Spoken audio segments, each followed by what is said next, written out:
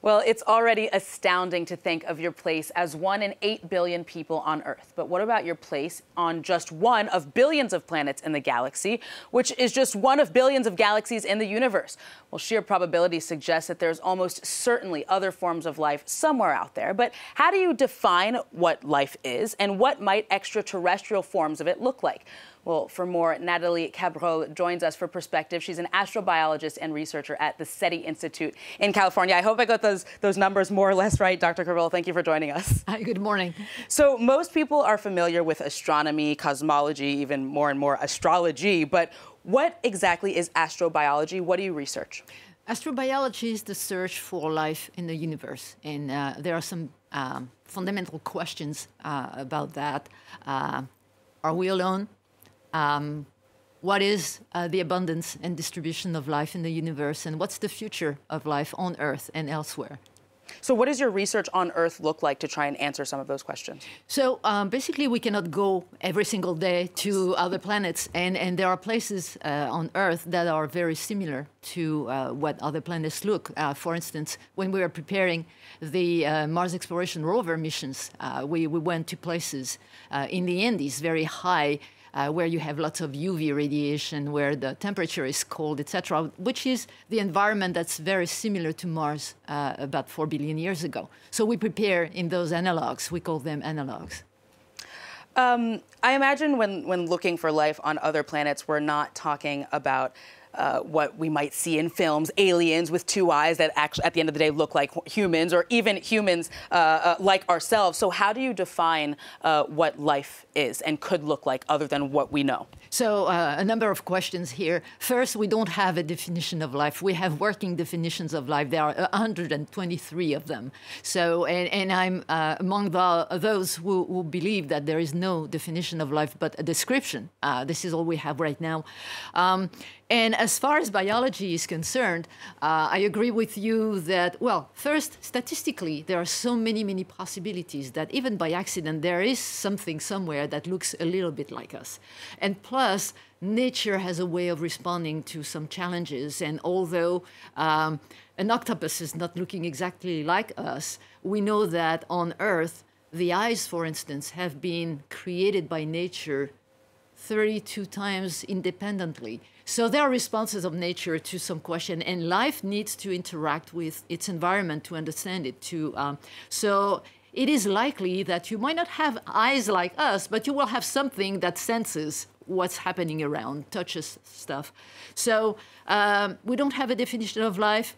We know that even by accident, something is going to look like us, but also lots of possibilities for many different types of life.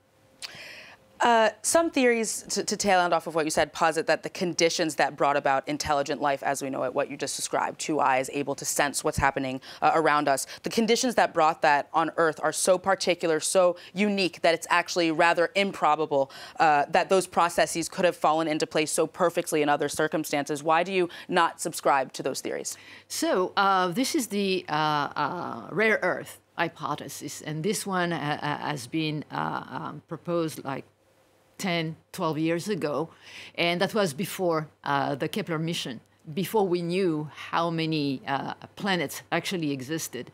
So I don't know if things fell perfectly in place here. This is the type of life we know.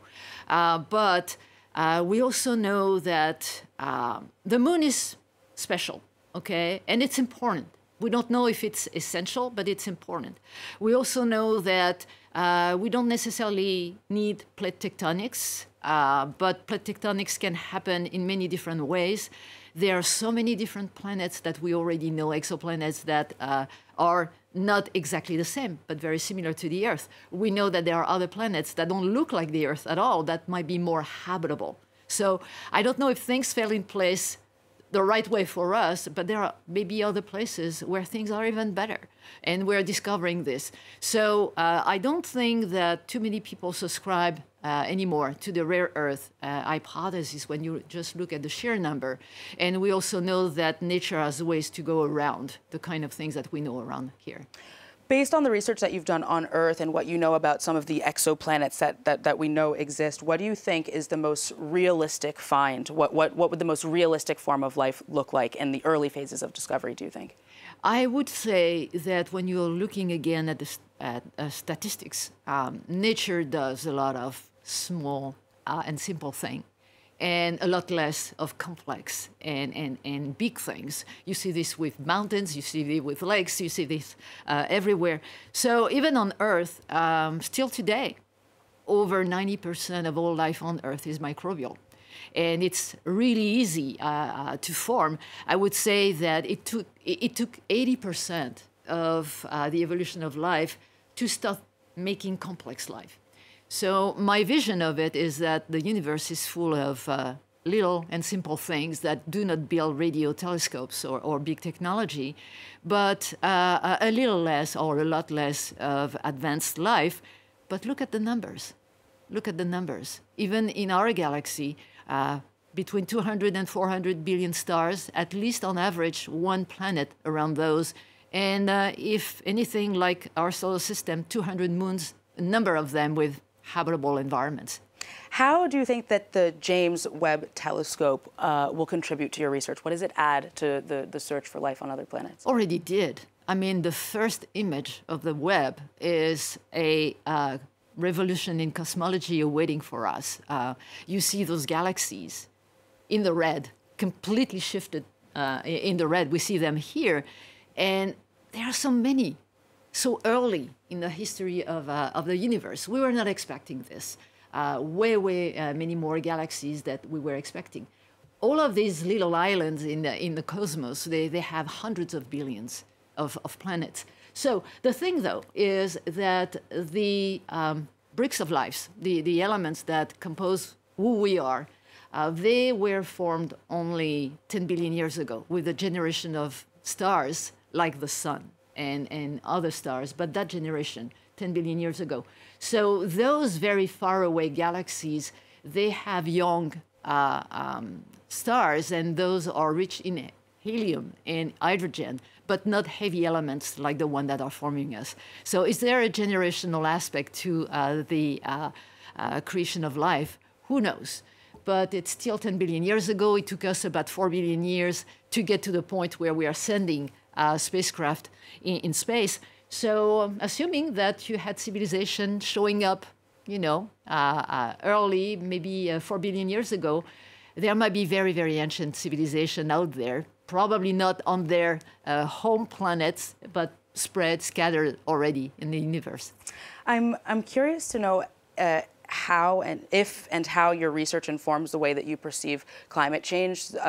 On the one hand, you're exposed to such limitless possibilities in terms of under what conditions life can exist, also in terms of what humans are maybe capable of adapting to, but you're also, I imagine, acutely aware of how unique Earth is, at least in terms of what we know of the rest of the universe. So how do you balance the two? I think this is one of the most important messages of astrobiology. And astrobiology is about understanding coevolution of life and environment. And this is who we are. A planet is going to give you the physical and chemical constraints for life to appear. That's going to be the type of life that you have because the conditions are such. But once life is here, it's going to modify the environment. The atmosphere you breathe today is a result of little green and blue algae who injected oxygen in the atmosphere a long time ago. So as you go, life changes the environment, environment changes life. And we need to remember that balance. Today, this balance is off. Astrobiology is giving us the answer in front of us in the solar system. You see Venus, where you have a greenhouse effect gone wild, and the temperature at the surface is 400 degrees C. I mean, this is not a place where you want to live or can live. On Mars, on the other hand, you see what happens when water disappears. It's a desert. And so not only we have the lessons of what happens when a planet goes wild, but we also, as we're exploring, developing the tools, instruments, and technologies that we can use to look back at the Earth and support and help the monitoring of our own planet to help understand a little faster what's going on, because we need answers very, very quickly now. That is for sure. Nathalie Cabrol, thank you so much for coming on the show today. Unfortunately, that's all we have time for. And as a reminder to our viewers, her book, À l'aube de nouveaux horizons, On the Dawn of New Horizons, is out for now in French as well.